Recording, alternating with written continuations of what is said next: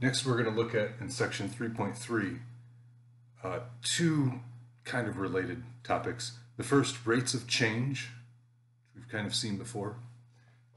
We called it slope, but here we're going to look at also at behavior of graphs, and get some terminology for describing what the graph of a function looks like. So we're going to start out with these rates of change. The one that we'll focus on is an average rate of change. You can think of it as the way that a quantity of interest changes over time, like miles per hour, I think is the simplest, most familiar example. But you're going to see pretty quickly, since we're talking about the change in y over the change in x. This isn't a fraction. I'm just underlining this phrase that we're defining here. But this is a fraction. The ratio or quotient of the change in y over the change in x. Another way to say that is with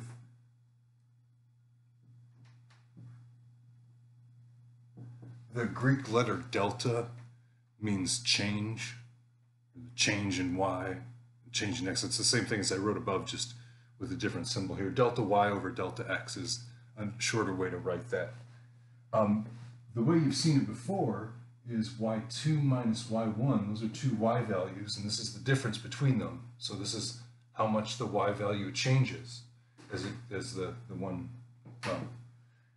x value changes from x1 to x2. The y value changes from y1 to y2. And this is the familiar slope formula that you've seen when you studied lines, and the m in y equals mx plus b, it's y2 minus y1 over x2 minus x1. But we're going to look at this a slightly different way, which is to think of it as the difference of the values of a function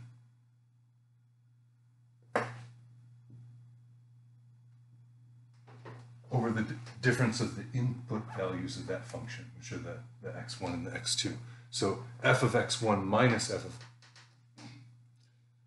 x2 minus f of x1 divided by x2 minus x1. It's the same idea as the slope formula, only here we're using y is given to us by our function values. So y equals f of x.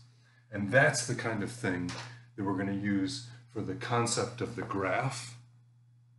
For right now, though, we're just looking at average rates of change, and we're going to see a few examples of this last piece, the difference of the function values, or delta f, you could call it, over delta x, the difference of the x values. First, though, I want to point out some examples of familiar rates of change.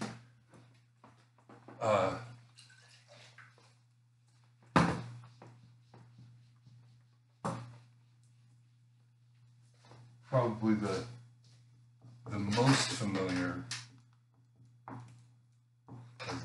one that comes to mind quickest is for speed, or velocity is another way to say it. But for speed, we're looking at miles per hour. The abbreviation for that is mph. Got its own abbreviation, but miles per hour means number of miles divided by number of hours. And one way to think of this is if I drive 100 miles in 2 hours. 100 miles in 2 hours. 100 divided by 2 is 50. That's 50 miles per hour. Now that's an average velocity. I probably wouldn't drive 50 miles an hour the whole time. If my average was 50 miles per hour, of course I'm starting from a standstill and I accelerate. And then I probably go faster than 50 miles per hour to make the average equal to 50. But miles per hour is an example of this.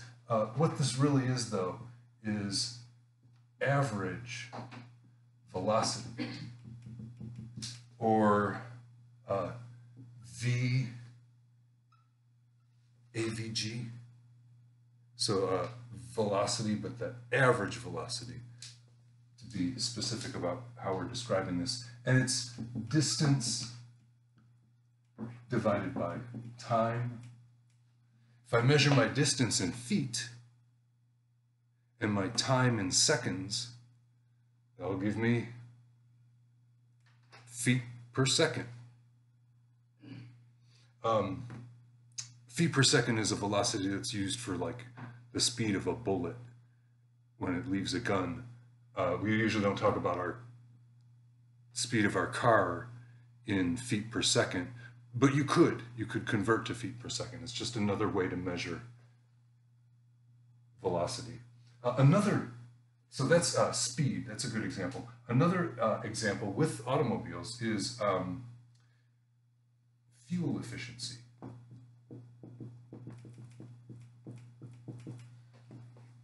And usually the way this is measured in the United States anyway is miles per gallon.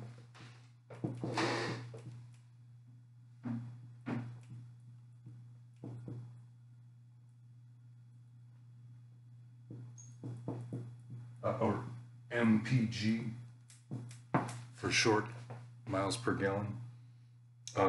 Elsewhere we would probably do this, like in Europe we would probably do this as kilometers per liter or something similar, and it would give us different numbers, but it would still be a measure of fuel efficiency.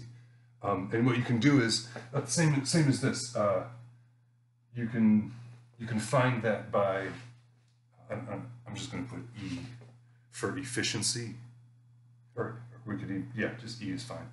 It's the number of miles that you travel divided by the number of gallons of gasoline that you use during that trip. I've got one more example that this time not so related to cars.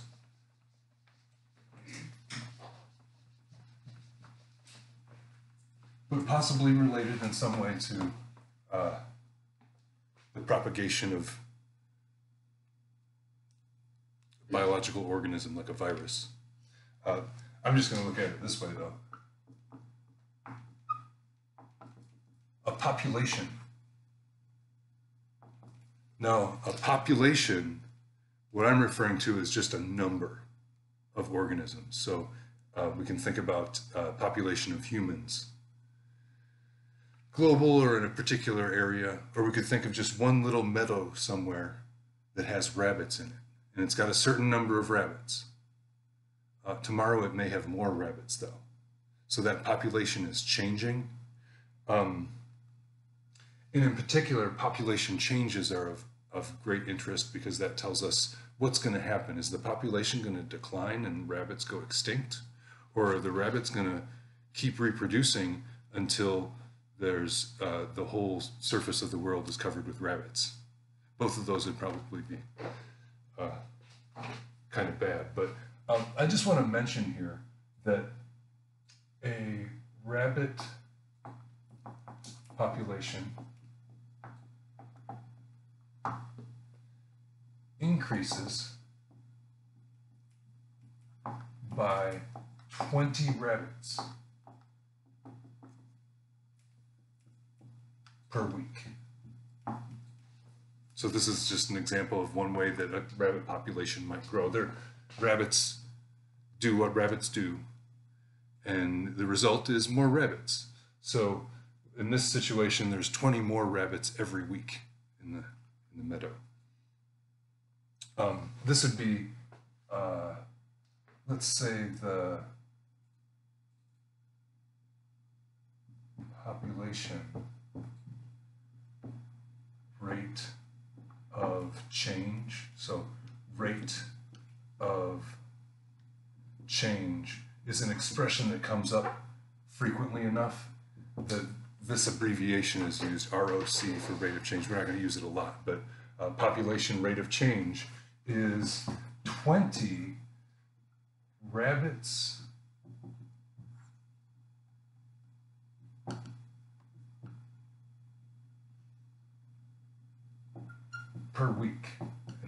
could say rabbits per week in English, but another way to say that is the number of rabbits per or divided by the number of weeks.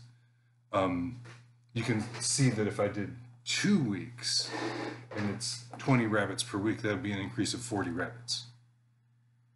There's 20 more rabbits on the first week, and then there's 20 more rabbits on the second week, so 40 rabbits altogether. An increase of 40 rabbits. All right, so this next example is more relevant to us in algebra. This isn't an example of what a rate of change would mean, but rather how to find the rate of change of a function. So for this example, we'll find the average rate of change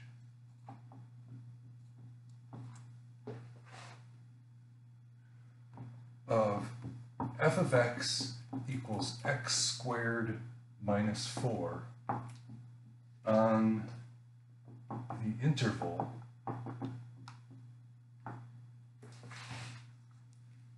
between -1 and 3.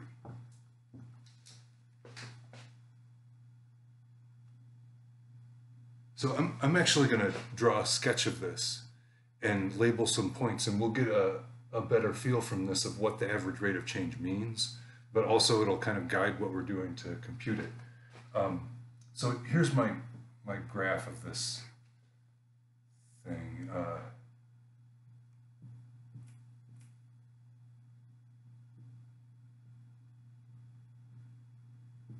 So we're going from x equals -1 to x equals 3. We're not doing a very wide section of this graph, but this is the graph of x squared, and we'll see this in the next section. This is the graph of x squared, which is that parabola, moved downward by 4. So it's actually there's the vertex of my parabola. I kind of want to know what these values are. Let's come back to this, because in the process of finding this average rate of change, in the process of finding this, I'm going to actually find the numbers that I need to make a good graph. I want to use this formula to get this started. This is the change in the function values divided by the change in the x values. So f of x2 minus f of x1 divided by x2 minus x1. These are my x1 and x2 values. The endpoints of my interval, well, those are the x values, -1 and 3. The numerator, the f of x values, are what I get when I plug those numbers one at a time into the formula for f of x. So I'm going to write that in here. You could do this as side work, like off to the side somewhere, but I'm going to keep it all so you can see what parts correspond. F of x2. Well, f of, what is x2? x2 is my right endpoint. 3, my second x value, first, second, left to right. If you switched them, this would all still work just fine. I think it just makes sense to have this our first one and this is our second one. So I'm plugging in the second one, minus f of x1 is -1. And then I'll plug those x values downstairs too. X2 is 3. Minus x1 is -1, so it's 3 minus -1. Now, there's more plugging in to do. Because in the numerator here, I have 2 expressions. They're both expressions with the function notation. I need to actually find out what they are. F of 3 is when I replace the x with 3. 3 squared is 9, minus 4. 9 minus 4 is 5. That's my f of 3. I got that from plugging the number 3 into the, just like we did in the last couple sections. Now, minus f of negative 1, if I plug in negative 1 for x, negative 1 squared is 1. 1 minus 4 is negative 3. Downstairs I can simplify this. So this is minus negative 1. That really means plus 1. So this whole thing is 4. The denominator is 4. And here, to do the next step, I'm going to do something similar. 5 minus negative 3, that's 5 plus 3. 5 minus negative 3, so 5 plus 3, which is 8. So I get 8 over 4, which is equal to 2. That's my rate of change, average rate of change. Let's go back and look at this graph. F of 3, we found that to be 5. So there's my f of 3 value. F of negative 1, it turned out was negative 3. And this graph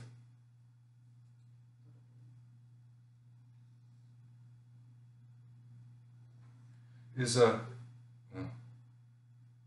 a great parabola, but it's a parabola where this is the value of the function up here at 5 for the right endpoint, the x value of 3. That's we call that 3, 5 in the xy plane. And here, when x is negative 1, my y value was negative 3. F of negative 1 is negative 3. That's the point, negative 1, negative 3. And what I've just found through this calculation is something you've already done. It's the slope of the line through those 2 points. This is actually another way to do this type of problem, is to build the graph and just calculate the slope of the line through the 2 points. But it's really, you're doing the same thing. You're using this formula, y2 minus y1 over x2 minus x1, the slope formula. And we found that the slope of this line is 2. That's the average rate of change.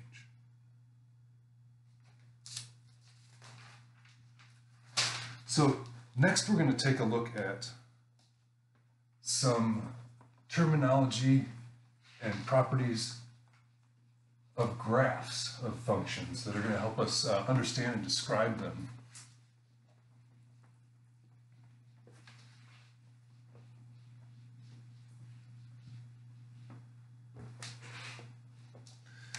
And I like to look at this in a really simple way. So when we're working with the x, y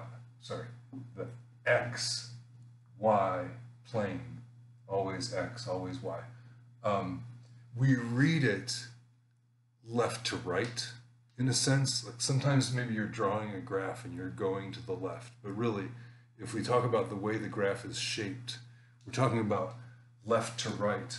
And the first term is increasing. And increasing means going up to the right. So some functions only go up to the right. Even functions that aren't curves sometimes only go up to the right. But many functions will go up and then down again. Maybe up again later too.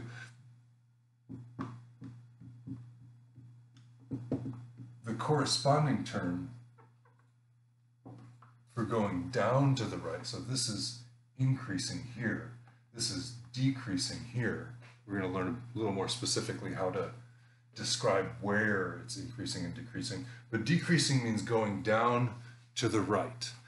Going down to the left is increasing, because going down to the left it's going up to the right, and we're reading left to right. That's part of why this arrow is here for the x-axis. The x-axis, it goes that way and it goes that way, but it goes that way. Like that's the forward direction of the x-axis. There's another option here or another possibility, functions are sometimes constant, which I'm just going to, in the spirit of these two terms, just write it as going straight to the right. And so maybe my function here goes up, it's increasing. Right about here it starts decreasing, and then here it starts going just to the right. So this graph would represent a function that increases, then decreases, then goes constant. All right, so with these three terms, I think I can give you an example of a function a little more specific than this to show you how to say where the function is increasing, decreasing, or constant. And this example that I made is actually very similar. Like I said, it's more precise. We're just going to go 1, 2, 3, 4 along the x-axis, and 1, 2, 3 along the y-axis. And I'm not going to have any negative x or y values, so we really don't have to use anything over here. My function is going to go from the origin to the point 2, 2, and then to the point 3, 1. So the x value is 3, the y value is 1, that's what we call 3, 1. And then to the point 4, 1, which has the x value 4, y value 1. So it's going, you can see already it's increasing, it's decreasing, and it's constant. But this is how you say it. I like to use the abbreviation INC for increasing rather than write that whole word out every time for every problem. Increasing on this interval, 0 to 2. And what I'm talking about there is this interval of x values. That's where it's increasing.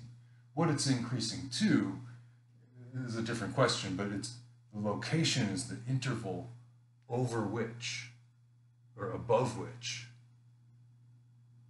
maybe below, but this one's above, the interval where of x values where the function is going up to the right. Similarly, decreasing. So this one is decreasing on, here's the part that's decreasing, that's between the x values of 2 and 3. So I say 2, 3. These aren't x, y points. These are intervals of x values. Interval notation from 0 to 2, that's all the numbers between 0 and 2. 2 to 3, that's all the numbers between 2 and 3. And then finally, constant on the interval from 3 to 4 in this case. From 3 to 4, that function is neither going up or down as we go to the right, so we say it's constant. On that interval of x values between 3 and 4. There are a couple more terms that are related to increasing and decreasing that are also important, especially for applications. And those are, I'm going to write a couple names for them. Extreme values.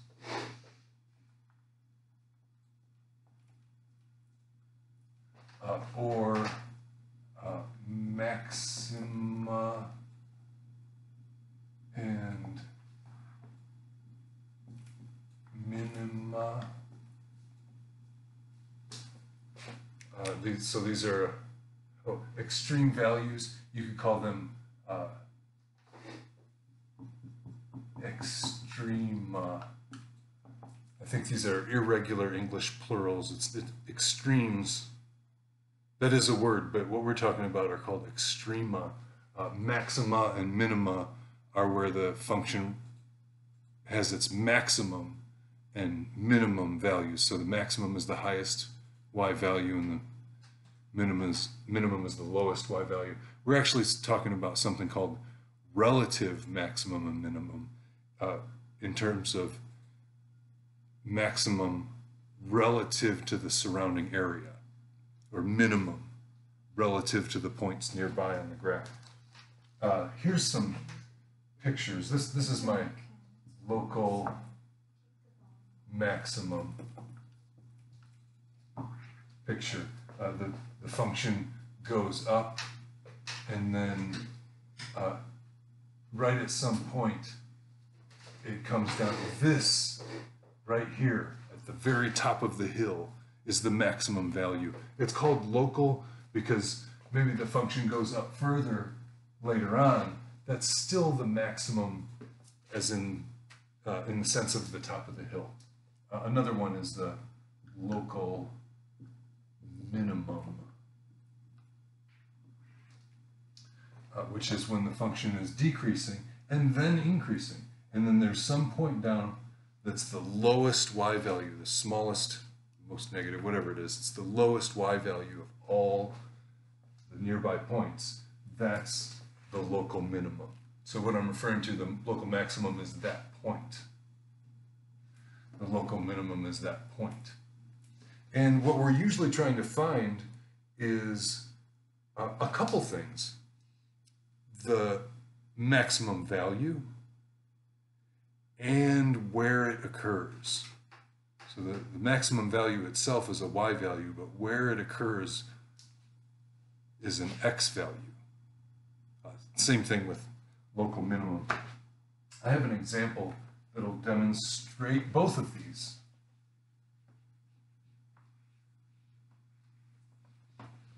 With a curve that's defined by the formula f of x equals x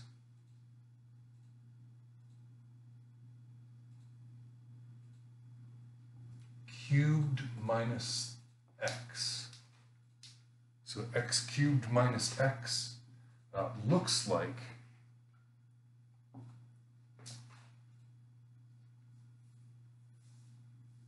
I'm going to sketch it, and we're just going to say what the where the values are. So the shape is like this. Smaller.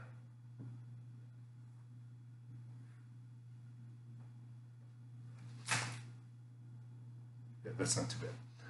Okay, so these points are 1 and -1. Of course, here is 0. But these points actually occur at the x values 1/3 and -1/3. You can find the maximum and minimum value by plugging those numbers in. They're going to be labeled in our problems, either labeled or easy to find. These ones indicate that I have a max, a local max or a relative max, but you can just call it a max. It's a maximum at x equals, well, that's the maximum. Not that, that's a minimum. But this maximum occurs at x equals -1/3. I've found the x value. I can plug that -1/3 into this formula and find out what the f of x value is. It's not so much the point in this problem.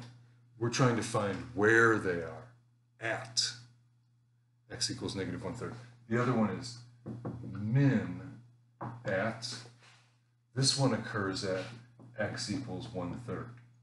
And that's the type of thing that you're going to want to find for this type of problem. If it says find the maximum value, you can plug those numbers into the function to find the maximum value and plug that one in to find the minimum value. But where they occur is the point of this exercise. I want to do a little bit more with this one. Because we know where these max and min values are on the x-axis, we can also say that where this function is increasing and decreasing. because I know where it stops increasing, because that maximum is where it turns around and starts to go down. It's increasing all the way up until it gets to x equals negative 1/3. But where does it start increasing? Well, it's increasing the whole time before that. It's increasing on negative infinity to negative 1/3.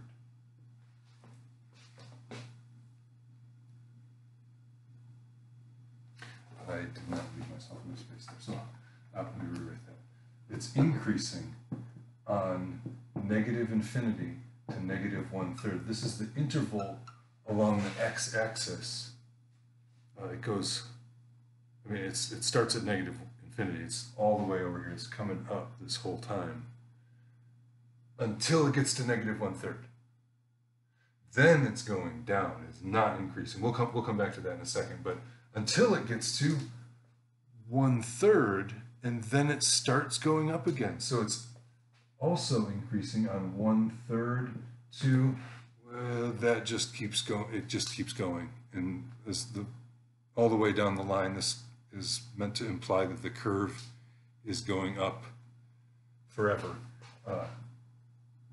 It's increasing from 1/3 to infinity. It's actually increasing on both of these intervals. So I use the union symbol to join them together. So negative infinity to 1/3, negative infinity to negative 1/3 rather, union 1/3 to infinity. That's where the function is increasing. Now decreasing is a little bit simpler to write because it's only this part that's decreasing. Only between these two values is it going down to the right. Negative 1/3 is where it starts decreasing, and 1/3 is where it stops decreasing. It starts increasing again. So this function and its graph, which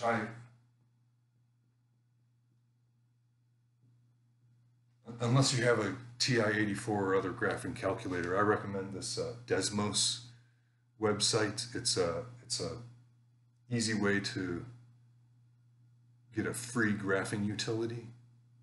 And it's just a web app. You type in the formula for the function, and it gives you the graph.